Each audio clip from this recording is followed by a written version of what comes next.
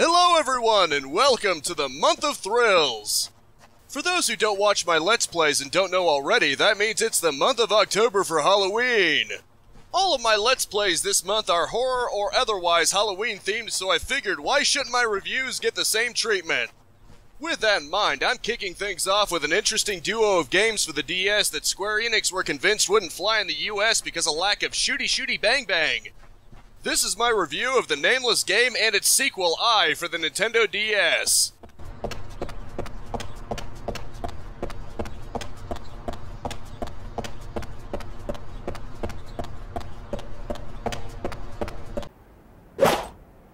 Both games have roughly the same formula, even if they carry it out in different ways. The gameplay is split into two different types of sections. The first is the real world, so to speak, where it's in first person across both screens and you hold the DS in portrait mode. This is where you look around for things and before too long avoid dangerous spirits called regrets. Yep, regrets, as in you'll regret touching one, so don't. The controls for the original aren't the most natural. You essentially use the D-pad or touchscreen to move around like a tank. Using the D-pad while holding the center of the touchscreen is how you sprint for the aforementioned regrets. It's not really an intensive action game, so the controls do suffice and they don't really get in the way. I arguably improves things though by making the D-pad strafe instead of turn, so it's more like a real FPS. In addition, I also has a mechanic where the main character's eye acts up in the presence of malicious regrets. This is represented by the top screen becoming very distorted like an extreme ripple effect. This really comes into play near the end of the game as you're being chased through a cornrow maze. The other half of the equation is the titular Nameless game, an 8-bit top-down game that sort of resembles Final Fantasy for the NES. Given this is Square Enix, it's a very appropriate comparison. Largely the same deal as the real world, you're just looking for ways to progress and avoid dangers, but in a different perspective. It's in traditional landscape mode and has more expected means of controlling it. Interestingly enough, the game will often correlate to the real world, like providing clues forward or even changing things there. I arguably improves upon this aspect too, as the 8-bit sections are more sophisticated and varied. The original typically just has top-down sections where you just walk around and talk to people or search for things to progress, but I has more things to it. There are places where you not only have to find the way forward, but avoid regrets and other such pitfalls. It even has side-scrolling sections where you have to platform around and avoid blades. All around, I takes the first game's mechanics and kicks it up a notch. You can tell they used their experience with that game to propel themselves, and that's not to say the first one was bad, but the control scheme doesn't feel as refined. Now, this isn't all the game, just the part you control. There's sort of a third section, but it's basically just advancing dialogue. You might compare this part to a visual novel for the most part. You can choose to skip through this, but it's a story-heavy game, so it's best to read through at least on the first go.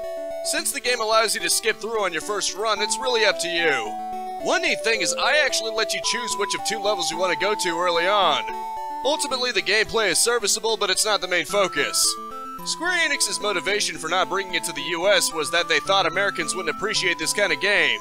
I want to say that's definitely not true, because after all, games like Outlast, and especially What Remains of Edith Finch, have gone on to prove that you don't necessarily need to be full of action to succeed. That being said, with the Nintendo DS demographic specifically, it's hard to say if it would have been successful or not. I think it should have been given a chance though, and thanks to an unofficial English patch, can still be given a chance now. I played through both of them and I enjoyed them for what they were. It may be a story-centric game, but the gameplay gets the job done and has some interesting twists and turns. This is what the game primarily focuses on, of course.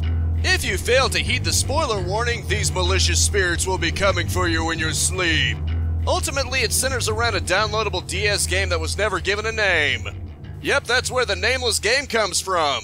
The game itself is cursed and, like The Ring, is said to kill whoever plays it in 7 days if they can't complete it. It doesn't have a physical release either, it just downloads itself to the main character's system. Samsara would kill to have such technological convenience. Literally. This quickly rings true in the first game where you find someone dead who played the game 7 days prior. You even soon after play as a girl who had played it about 6 days ago, so of course you get to see how she died, being attacked by the spirit of the previous guy who was found dead. Professor Uyama, a teacher, actually acknowledges the possibility of a curse and directs your character through various places to investigate.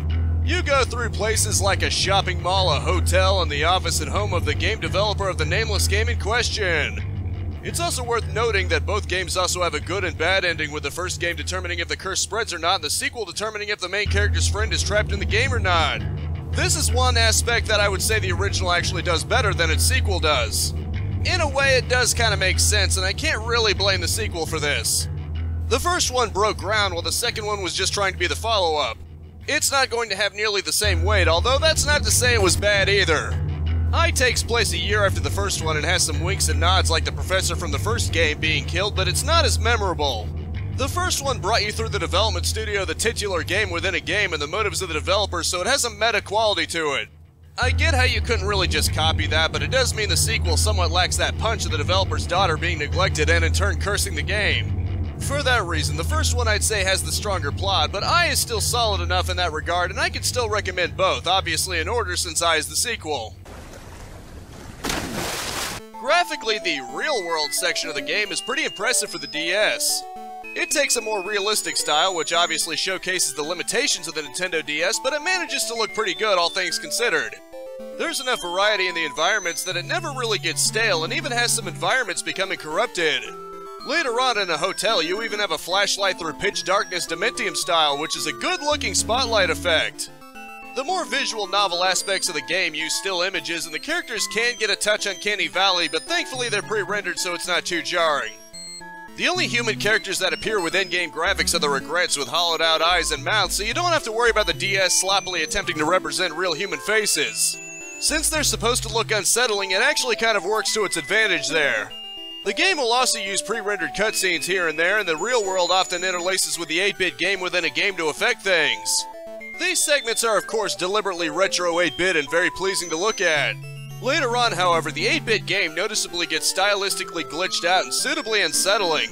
It's interesting when something happens in the game like a regret appearing or disappearing or a symbol to guide you down a certain path, and the real world corresponds with that. It almost gives the impression that the real world and the game's world are bleeding together, which given the cursed nature of things is kind of fitting. I hope you're a fan of the 8-bit chip main theme of the 8-bit game, because you're going to be hearing it quite a lot throughout this game. That's not to say that's all it has, and Rico's theme in particular has an interesting guitar riff going on. Still, that main chiptune theme is going to be playing far more than any other to various degrees of decay. Due to the nature of the game, the theme will very often play in a glitch state to make things unsettling or even subtly to guide you down certain paths like Lost Woods and Zelda. The game has little to no use of voice acting, but there is one suitably spooky moment where you play as a character and another who died is heard echoing her name. In the real-world segments, it's mostly ambient noise and the sound of your own footsteps, which suitably makes it uncomfortable most of the time. Overall, I think the presentation works for what it needs to do. Any use of music is pretty strategic, especially in the real-world segments, and it paints a glitched-up, cursed bleeding of two worlds pretty well. I'd say in terms of presentation, the original and I are about even. I has a very strong finish with going through a corn maze and the impressive pixel-shifting effect of the cursed eye, but the original's environmental variety is very strong too. The original's finale actually isn't as strong, just a straight path to a bench, but things like the developmental studio more than make up for it. I'm gonna give this one a tie. Both of them are pretty strong presentation-wise and fairly impressive when you consider it's the Nintendo DS we're talking about.